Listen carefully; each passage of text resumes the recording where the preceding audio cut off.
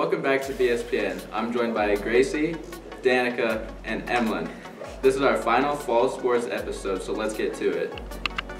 The Lady Hawks had a first-round matchup against the North Country Mavericks. The Hawks went to 5 sets with the Mavericks.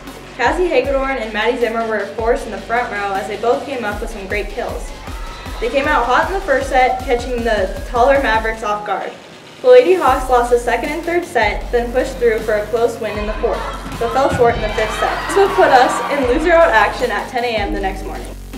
The Lady Hawks came out with fire in the first set against their rivals Jordan Mustangs. But the Hawks would commit some errors that led them to being down early 9-4.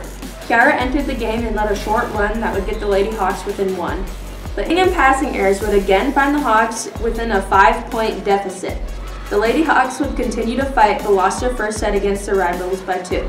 The Lady Hawks would battle back to win a second set against a slim 2-point margin.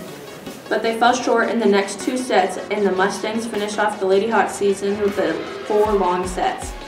The game was fought with much emotion, especially from our seniors.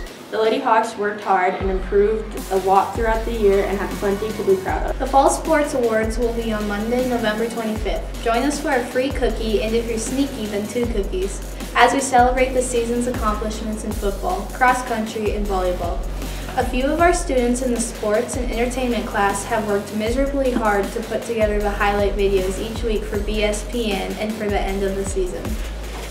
We will see you again this winter with wrestling and basketball highlights. This has been BSPN signing out. Oh no! I forgot about this.